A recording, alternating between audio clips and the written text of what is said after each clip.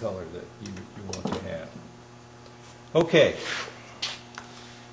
The sample that we're going to be running into the boiling flask here, I am going to use a 20 milliliter pipette to put in a 20 milliliter quantity, 20 milliliters.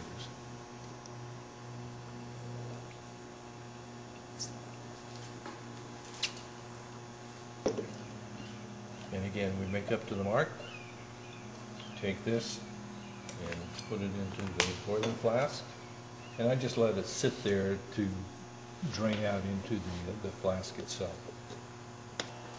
Okay, now that we have the wine sample in the boiling flask, and incidentally this is a Sauvignon Blanc, an 07 from the Livermore Valley, it's best to go ahead and put the impinger in the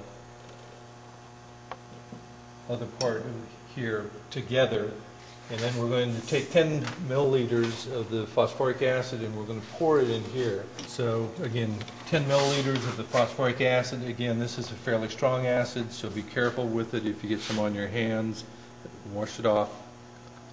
And again, this doesn't need to be exact, but 10 milliliters is what you want.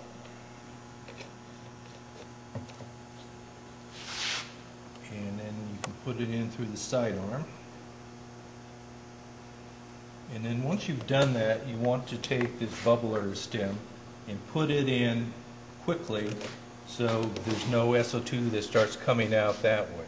And once you have that in, and what I normally do is then you can twist it around a little bit so you can get a better insertion here with the air pump. And then you switch on the air pump. I have a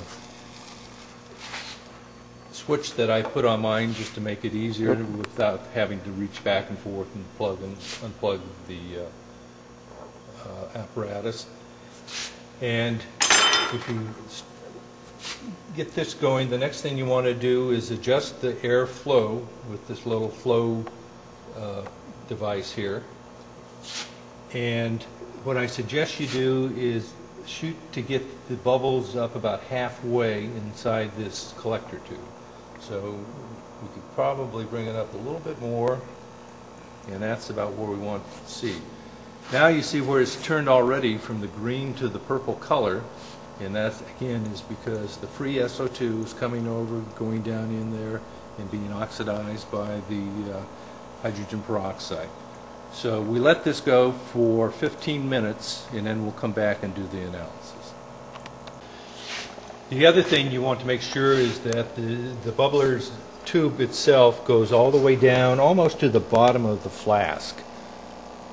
So check that, and if it needs to be adjusted, go ahead and make that adjustment.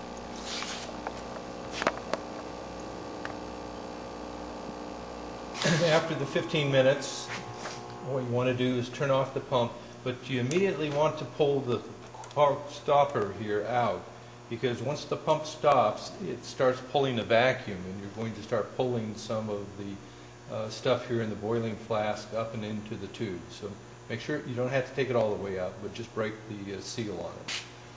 Okay, and then once you've done that, you can take the impinger part off and take the collection cylinder out, and then I'm going to turn this around to do the titration. Now the kit itself comes with a burette that's this size. This is another one that I use for other titrations. I do primarily on acid, titratable acid. So the number one thing that you want to do to start off with is to mark down where the level is in the burette. So let me do that. Take the reading here, and it's right at 17 even. So we'll write that down on a piece of paper, 17.0, and then we'll do the titration.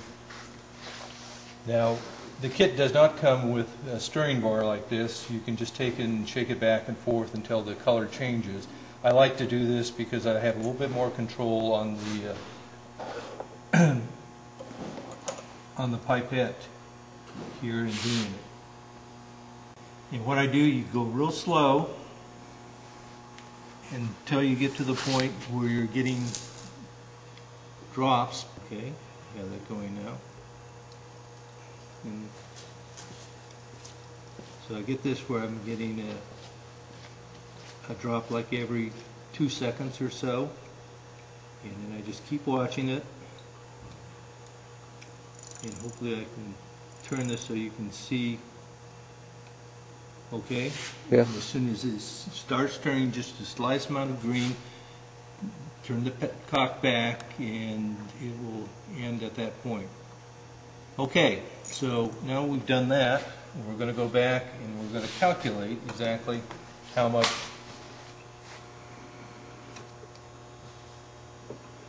SO2 is in there. So I take the second reading from the burette, and that is 18.5. Nice to have some nice round numbers.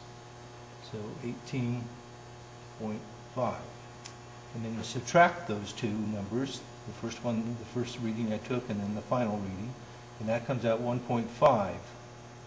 So 1.5, and the factor for converting to the ppm is 16. So 1.5 times 16 comes out to 24 ppm. So that is how you go about determining what the SO2 is.